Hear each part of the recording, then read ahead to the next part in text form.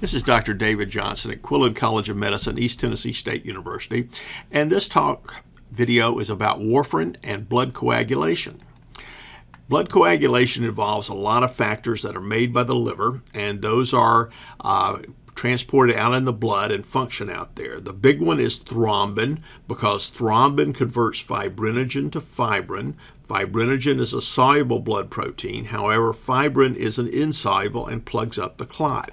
So when you cut your finger, blood clotting is good. However, if we have clots in our arterioles, that can be bad, especially if it results in a heart attack or strokes.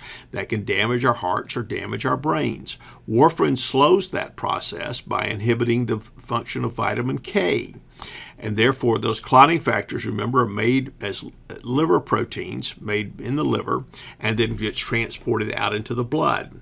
Vitamin K is required for a number of these that have spinning circles, and those are so warfarin will slow the function of those, make them inactive. They don't work as well, and that's measured by prothrombin time. Also, heparin is used as an anticoagulant. However, heparin has to be injected, whereas warfarin is a pill that can be eaten.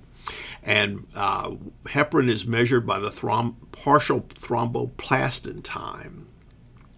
Vitamin K was discovered by Henrik Dam, a Danish scientist, that he termed it coagulation's vitamin, and he spelled it with a K because the Germans and the Scandinavians spell coagulation with a K. Here is the structure of vitamin K. Now, at the University of Wisconsin, the scientists there were asked to try to figure out why cows were dying when they were being dehorned. Wisconsin have a lot of dairy cattle, and so they dehorn them so they don't injure each other.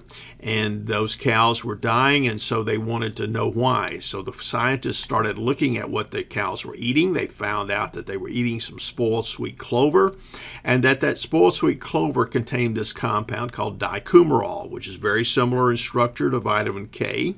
So knowing that chemistry, they figured out why these cows were dying, because their vitamin K wasn't working well. The Wisconsin scientists then developed this compound called warfarin, also known as Coumadin. And warfarin stands for WARF, Wisconsin Alumni Research Foundation, and the University of Wisconsin benefited from the patent of warfarin for a number of years that's used to treat patients, and it's an excellent rat poison. The rats tend to eat large amounts of it, and they bleed to death or hemorrhage to death. Vitamin K involves a change in the structure of the protein by taking a glutamic acid residue and putting another carboxyl group on it to make gamma carboxyglutamate. Once that occurs, calcium can bind, and then the calcium allows the organization of the clotting factors in contact with negative phospholipids that are exposed when tissues are cut or membranes are disrupted. Now, this process requires a carboxylase and the CO2, and it requires reduced vitamin K. In the process of doing this reaction, vitamin K is oxidized. The oxidized vitamin K is no longer functional and has to be reduced, and there's a reductase in our bodies that does that to recycle our vitamin K. And warfarin inhibits that process, so it slows the amount of available vitamin K that's available for this reaction and slows the formation of the functional blood clotting factors. This process is measured by a term called International Normalized Ratio, and it is the ratio of our patient's prothrombin time divided by a control prothrombin time.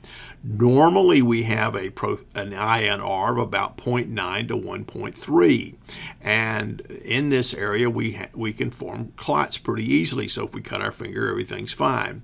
However, if a patient has had a heart attack or a stroke, doctors want to push their INR up, so the chances of them having another heart attack or another stroke is greatly reduced. However, you don't want to push it up too high or they start bleeding. And so we shoot for an INR of about 2.5 to 4, and that works quite well. And remember, that's measured by the prothrombin time. Here's a little device that can now be used to measure prothrombin time right in the hospital or at home, and it shows the INR and prothrombin time. Just takes a drop of blood. Once a patient is given warfarin, it takes a while to adjust the dose up and get it steady.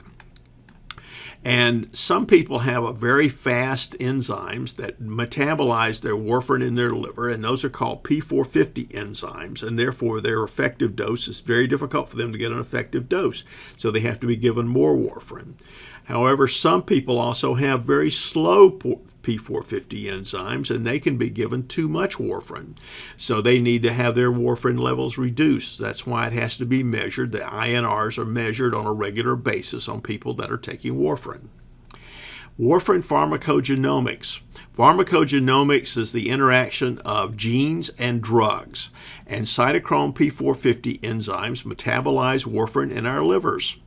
Genetic polymorphisms in those P450 enzymes, those are all called CYPs or cytochrome Ps, such as 2C9 and 4F2, are involved in this. And there are single nucleotide polymorphisms in those SNPs, in those cytochromes that are called SNPs.